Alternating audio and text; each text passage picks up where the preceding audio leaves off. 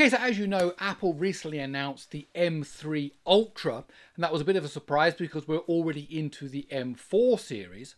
However, the important thing about the M3 Ultra is it carries on the same philosophy as the previous Ultra chips in that it uses the UltraFusion Interconnect, effectively taking two M3 Max chips and fusing them together with this special interconnect. So I thought it'd be worth doing a deep dive into that interconnect to find out why it's important and what it possibly means for the future. So if you want to find out more, please let me explain. Now, Apple's processors, which we commonly know as Apple Silicon, are quite unique in the industry in that Apple doesn't need to sell its processors to anybody else. So big companies like Intel or AMD, they want to sell their processors to other people, and therefore they have a huge range of processors available, various different price points, performance points, energy efficiency points, because they want to sell it to whichever customer wants it. Now, Apple doesn't need to do that because the only customer it has is itself, which means it builds what it wants. It doesn't need to kind of hedge its bets and say, well, maybe they want this, maybe they want that. It knows what it wants, and those are the chips that it builds. It's also different to Intel and AMD in that it's using the ARM instruction set rather than x86, so that makes it quite different to the rest of the industry. And also it's different because it builds SoCs. It doesn't just build a CPU and a package and then you stick in an external GPU and an external something else. It's actually all on the one package, system on a chip, very much like what we've got with smartphones, but now moved up into laptops and into desktops. That means you get a CPU, a GPU, an NPU, a display engine, a media engine, lots and lots of stuff, Thunderbolt 5, all built into this one chip. And the other thing that's very important about Apple's design is that it's scalable. And we can see this very much in the range of chips that they have announced. Basically, they take that first design, the M3, the M4, and then they scale it up. You get the Pro, the Max, and the Ultra. And that's very, very unique. You don't get that very much in the rest of the industry, in that there are building blocks that they just keep scaling up on depending on what particular segment, what market they're trying to sell into. So if we look at some of that scaling, for example, the M3, the vanilla one, is an 8-core CPU, 10-core GPU. Then they go up a bit at a time. The M3 Pro, 12-core CPU, 18-core GPU. M3 Max, 16-core CPU, 40-core GPU. Then the M3 Ultra, 32-core CPU and 80-core GPU. And the important thing there is to note that the M3 Ultra is double exactly what you've got in the M3 Max, and that's because it is two M3 Maxes joined together with this internet, and we'll talk more about that in a second. Onto the M4, same again, 10-core CPU, 10-core GPU, the Pro version 14-core, 20-core, the Max version 16-core, 40-core. So as they go through the different levels, the vanilla, the Pro, the Max, Apple choose how many different CPU cores they want. Of course, they're divided into high efficiency cores and performance cores, then how many GPU cores it wants, and they offer different. And then when you get to the Ultra version, they take two of those Max ones and stitch them together using the UltraFusion Interconnect.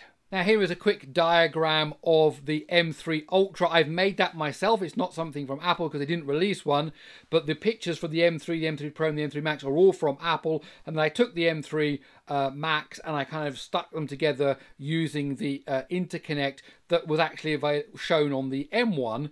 So that's kind of my artistic demonstration of what it is, but literally it is two dies that are connected together using the UltraFusion Interconnect. And this is really important. Why would Apple do that? Well, if you look at the size of it, you can see as the M3 grew in size, yes, it did. It got bigger and bigger, and there are more cores and more GPU cores. But when you want to go double, then you, of course, literally double the size of the die, and that's hard from a manufacturing point of view, hard from a yield point of view, hard from a cost point of view. So it actually works out that it's much better to take two of those dies and stitch them together using the interconnect.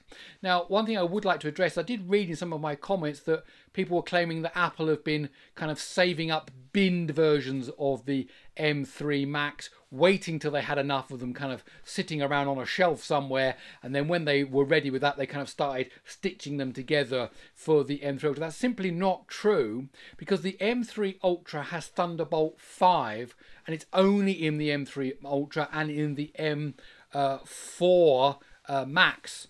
Okay, so you don't get Thunderbolt 5 in the previous versions of the M3, so this is something unique. So if you took an M3 Ultra and kind of split it down the middle with a scalpel, if you could do that, and then try to build an M3 normal M3 chip, it's not the same chip. It's not exactly the same chip. Of course, it's the same general design, but they've actually not just said, oh, we've got some spare silicon sitting around, ones that didn't quite work, we'll stitch them together. That's not what happened. And as well as scaling for CPU and GPU and so on, we can also see there is RAM scaling.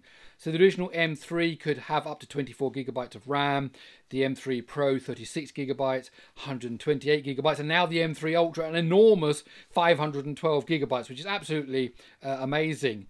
And the M4 the same, 32 gigabytes, 64 gigabytes, the M4 Max 128 gigabytes. Now to do that, they also scale up the number of memory controllers. So as we can see, 8, 12, 32, and then double that, 64 in the M3 range, 8, 16, 32 in the M4 range. Now the memory controllers are, of course, are speaking to LPDDR5 and 5X, and those are 16-bit wide channels, because that's how LPDDR5 works. And basically they have many of these controllers spread out across the whole memory. Think about 512 gigabytes of RAM. Well, what you actually need is many of these controllers. In fact, you end up with an effective bus that is 1024 bits wide, accessing that memory, and of course that gives you great bandwidth. So as I mentioned, the M3 Ultra is two M3 Maxes stitched together using Apple's UltraFusion Interconnect. Now that interconnect is a custom chip-to-chip communication architecture designed to link two Apple Silicon dies in one unified SoC. SoC. We first see it in the M1 Ultra, which effectively fuses two M1 Max chips together into a single high-performance processor. By using an in-package silicon interposer, that's the physical way that they are connected together, the two dies are joined together, it can carry over 10,000 signals between the two dies at an incredibly throughput of 2.5 terabytes per second. Now this enables the connected dies to behave as if they are a single coherent chip from a software point of view. Now this is important when you have such a huge bandwidth available with low latency. The chip designers basically have freedom to put this together however they want. If it was a very narrow low bandwidth connector, then they'd have to be very selective, saying, well, we'll go and ask for that, but we need to reduce what we're asking for. Is there a way we can cut a corner? Is there a way we can save some time and space here? And you would end up kind of with a hodgepodge design that doesn't really do what you expect, because you're always worried about how am I going to communicate from one die to the other die. But the moment you have a very wide connector between them with low latency, the chip designers can say, well, we'll just talk to the other die. So whether it's about, you know, loading up the GPUs, whether it's about seeing what's in the cache, whether it's about cache snooping, whether it's about what's going on to the next CPU core to execute, then that wide interconnector allows the chips designers to do whatever they want. Now, the internals of how those different components speak to each other, GPU, CPU, display drivers, media encoders, all that, is a thing called the chip fabric.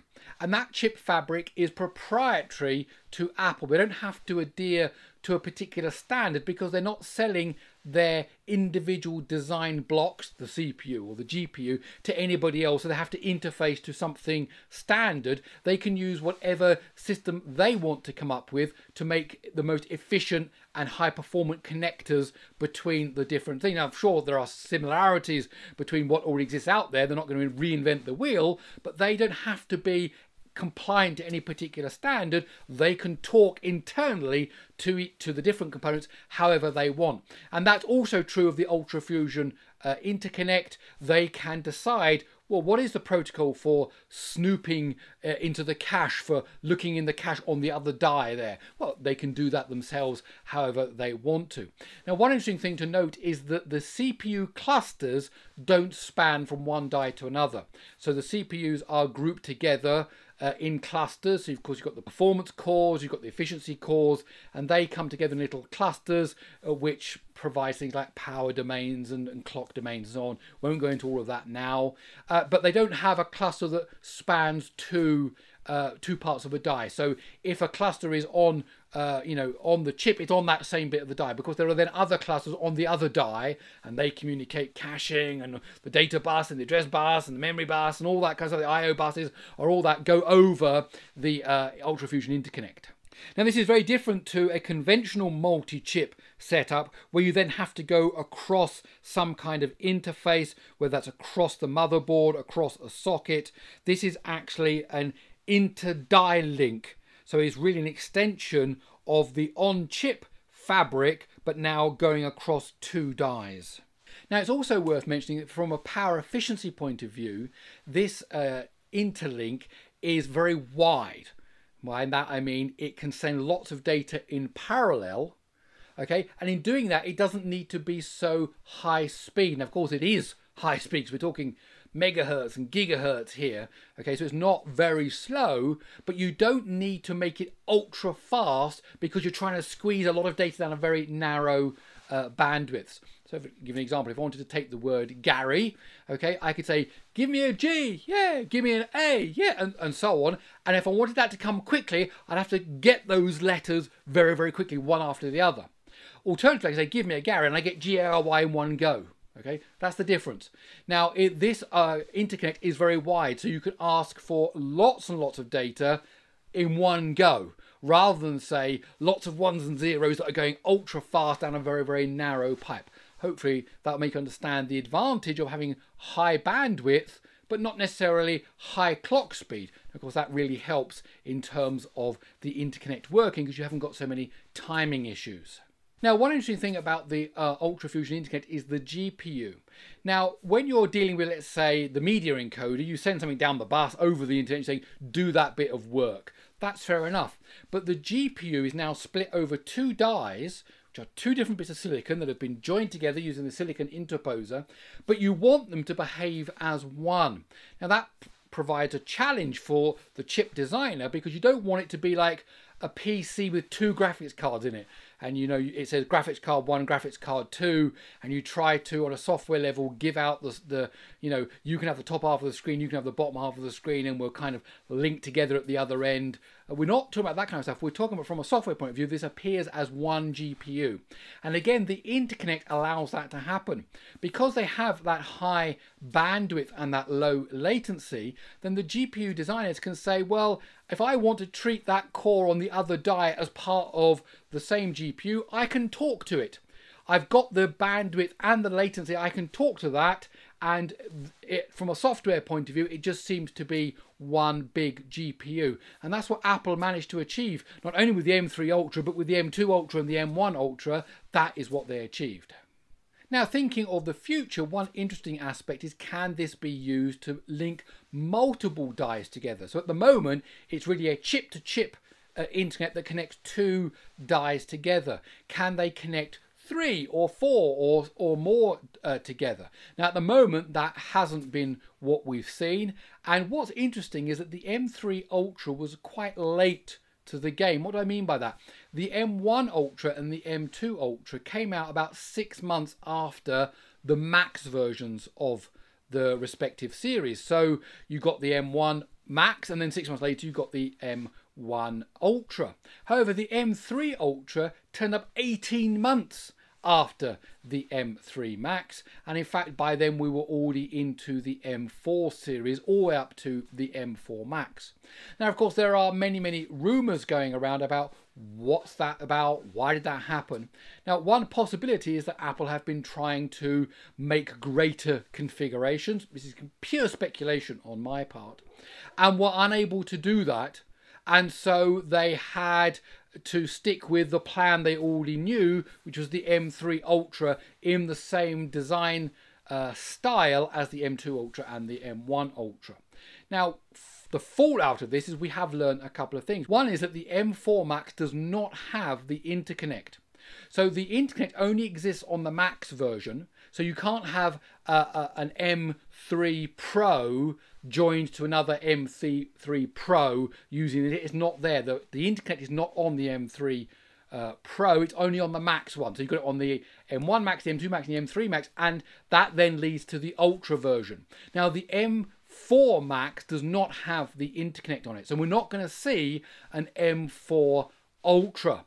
So what will we see? Well, there are two possibilities. One is that Apple has looked at the market. It's selling its chips to itself. It's building Macs. It's building MacBooks, iMacs, Mac Studios. It's building all of these computers. And it decides, well, actually, the sales in this segment are not as high as we expected. So we're not going to concentrate on that. So there could be some business decisions to do with sales, to do with R&D costs, to do with manufacturing costs, to do with profit margins, where Apple say, we're not going to concentrate on that segment. I have no idea, but that is one possibility. The other possibility is that this is kind of the edge of what you can achieve with the UltraFusion Interconnect. That's partly why the M3 Ultra took so long to come out.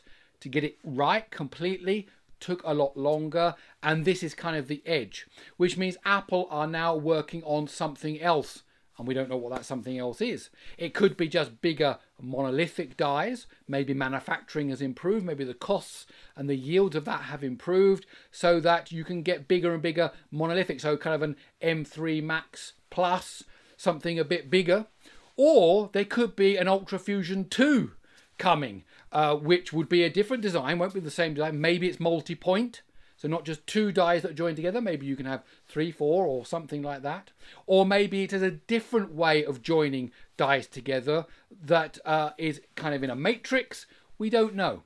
But one thing we do know is there won't be an M4 Ultra, but I'm sure that Apple aren't giving up on how it wants to expand its SoC designs. Now, of course, now we're in a world where we're talking about large language models, and we're seeing the benefit of the unified memory, and other products being announced by companies like Nvidia, for example, are showing unified memory models, and then they're saying you can have 128 gigabytes and you can use our processor and our GPU. Okay, so that's the world we're now living in, and this is not going to go away. So large language models are here to stay, and we need the bandwidth, we need the memory, and we need the processing power to actually make those work. So could there now be a greater innovation coming down the pipeline after UltraFusion that allows even more dies to be stitched together? I don't know, but it's certainly going to be interesting to find out. Okay, that's it. My name's Gary Sims. This is Gary Explains. I really hope you enjoyed this video. If you did, please do give it a thumbs up. And if you like these kind of videos, why not stick around by subscribing to the channel? Okay, that's it. I'll see you in the next one.